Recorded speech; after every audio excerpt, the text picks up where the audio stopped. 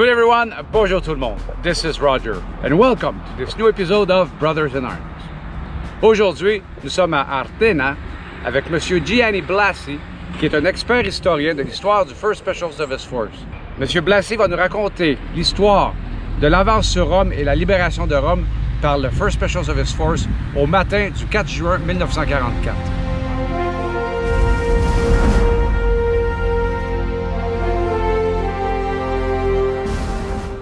At the Breakout, the force was on the beachhead. Their main objective was to cross the Appian Way and the railroad. Then they had to go up Mount Arestino. They were not taking the road because they were afraid of everything being mined, and everything was mined. The veterans have told me that they had never seen more chaos than that. At one point, they found themselves in front of the armor. So the tanks were behind and they were in front. And it was really difficult to know where you were going and what was happening. As they finally came out, they went up Mount Arestino. From Mount Arestino, they went to Cori, Rocca Massima, and this is mountain. And they came over to the top of this mountain. So Highway 6 comes from the Lidi Valley. It comes up and goes through Artena, between Artena and that gray building that you see over there. That's the town of Valmontone.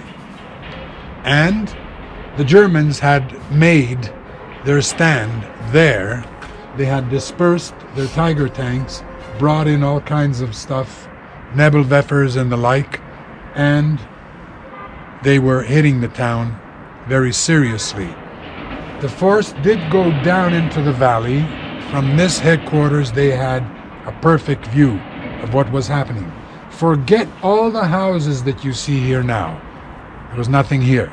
Nothing except agricultural land. So this is the attempt to cut them off. But the Germans are making a very efficient stand. So at that point, the force was taken back to a place called Colleferro, and they were practically at a bivouac. Again, my informer told me, I don't know where the hell they got those bottles, but they had a way of finding wine, and they were about to get at it again when Ed got orders that they were going to go into Rome. So round them all up again, put them onto the trucks, and they took Highway 6 into Rome. They stopped at Tor Pazienza, which is a suburb out of Rome, and then went in 3 different directions. Of course, Mark Radcliffe with the house force went in first to probe it out a bit and see what was going on. As they go in, there were rear guard operations by the Germans. When you went into the city, they had left a few tanks. There were snipers left and right. And a few of the forcemen told me that they had to take turns at spearheading. And every time they had to turn around a corner. The guy in the lead was thinking, is this the last corner I take?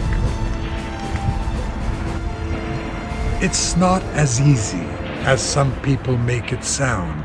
It's almost as if they walked in, having a good time. They had a good time after, but not going into Rome. When they finally did get the job done in Rome, Frederick was wounded, and he was taken to the American embassy. On the perimeter wall of the embassy, there is that plaque dedicated to Robert Tryon Frederick. Now, at that point, we are on the 4th of June. D-Day in Normandy is the 6th. And that's when the Italian campaign took a back seat.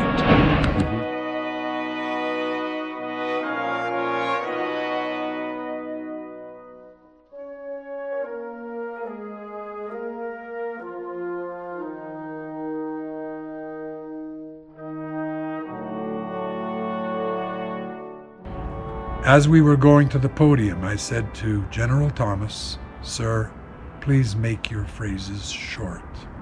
Don't worry. You'll see how short my phrases will be." We got to the podium, and this is exactly what he said. That was the highest lesson in oratory I have ever had in my life. Good evening, dignitaries, blah, blah, blah, blah, blah. Everybody is running to see a particular film these days, period. I haven't seen it, and I probably won't see it. I saw it, well, quite a few years ago, and I don't think that I need to see it again. This morning, I went to visit 2 schools, and I saw some faces of kids of elementary school. I saw faces of elementary school kids when I came here the first time, too. But I didn't like those faces. I would like to keep the faces of children, like the ones I saw this morning. Thank you. That is the speech of a brigadier general? Yes. He had filtered everything that had happened through the years, and the faces of the kids that he found here then were totally different.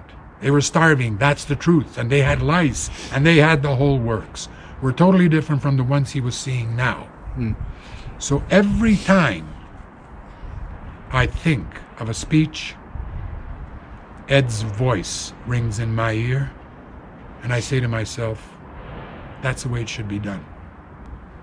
And after considering what Ed did during the war, and what the Forcemen did during the war, what the Canadians did during the war in the Lidi Valley, saving kids left and right, I have come to the realization that there has to be a different way. We've been solving and not solving problems through warfare for the last 5, 6, 7,000 years. And it doesn't solve the problem. We've done research on cancer, and we're getting places. We've done research on surgery, and we're getting places. Yet, for some stupid reason, men always go back to the old solution, which doesn't solve problems and creates new problems. There has to be a different way to keep the faces of those kids the way they are here now, not the way they are in Syria now. So that was the highest lecture I ever got, and I didn't get it from an expert in Shakespeare. I got it from a man of the 1st Special Service Force.